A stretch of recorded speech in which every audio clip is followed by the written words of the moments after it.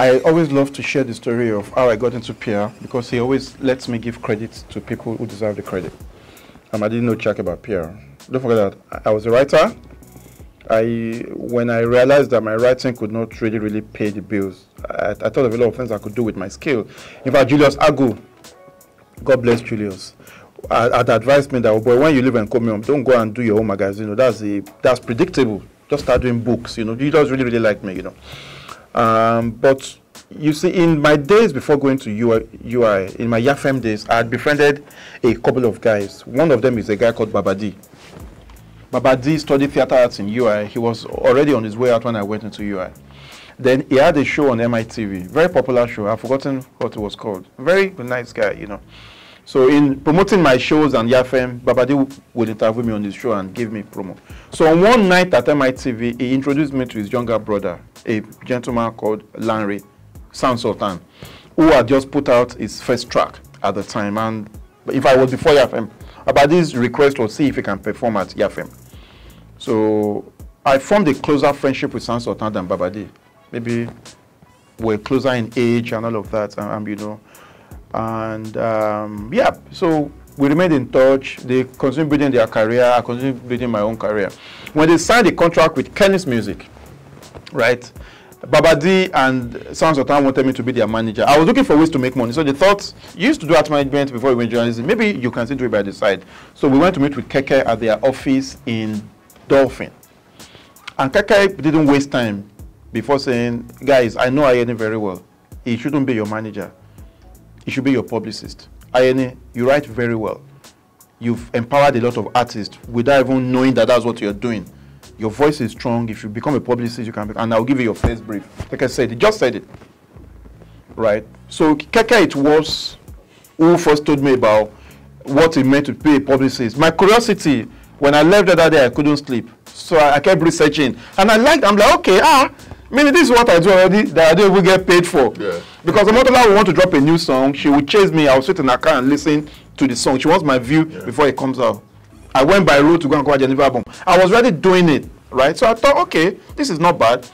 So Sound Sultan and Babadi said, okay, don't worry, that means you'll be a publicist. Keke said, don't worry, I will be giving you your first brief. Not up to a few weeks later, Two-Face Idibia calls me up. Where you did, let's meet out, do it talk. I want to see you. I get there, he's eating, he say, Oban, you know how Two-Face is, you know, he wanted me to be his publicist. He didn't know how to express it. So within a month or two, I had 3 clients who just wanted me to advise them on how to navigate the Nigerian media and to work my media contacts to help them. That's it. This was 2000 and... Did you know there was a thing called publicist? I never heard of it before. Why am I here now?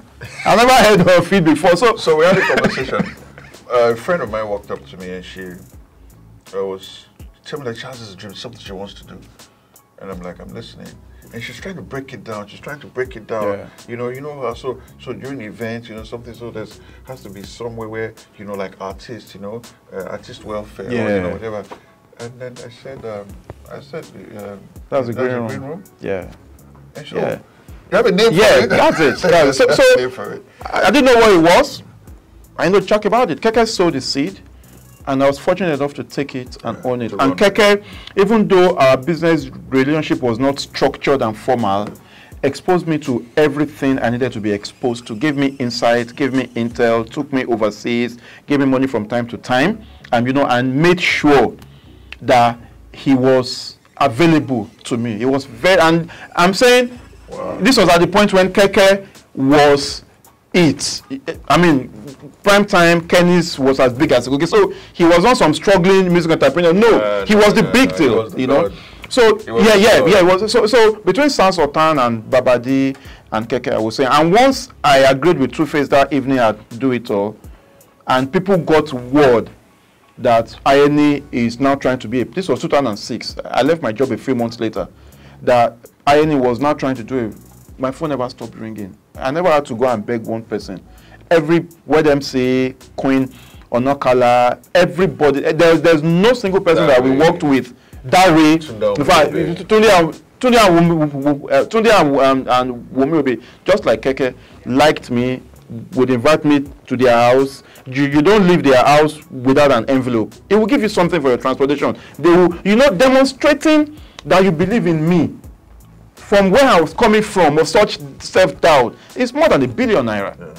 So to that, everybody, Bilagbaja, I will go and sit with Bilagbaja for an interview. We'll be done in 1 hour. He will spend 30 minutes advising me. You write so well. Why don't you do this? Why don't you do that? Why don't you do that?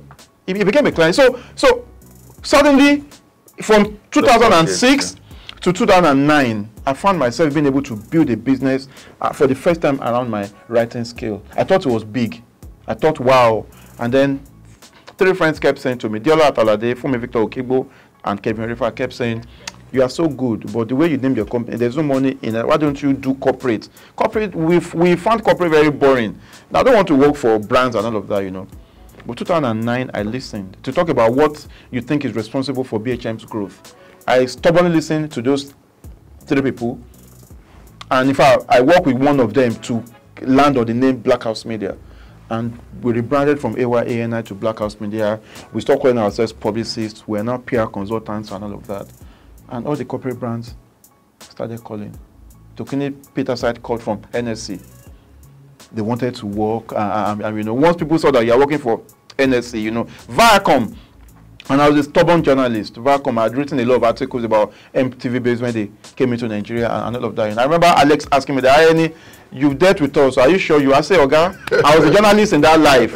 And I was professional. In this life, I'm professional. I got the business on the phone. Yeah. Alison Reed, Samoye Melukwe, and others, they were professionals, very supportive. So my background in media, my background as a writer, my approach, also because I didn't study public relations traditionally. So I think the same thing that worked for my success in journalism, where I didn't study media and mass communications. I just learned writing and I was writing my way, and people liked the same thing with PR. People just liked our approach to PR, and the clients really loved to work with us. Once I realized, and this is something I probably never said before, once I realized that from going to bed hungry at night with no food on my table, from taking an 11,000 naira loan to rent my first house in Akute, that wait, so it means I can now dream this thing and it can be possible. Me too, I can now buy a Tokumbo car, I can also do this. NSC, I'm sitting in NSC's boardroom and we're having a meeting and I'm asking to pay, and the Jamborees called us in 2013.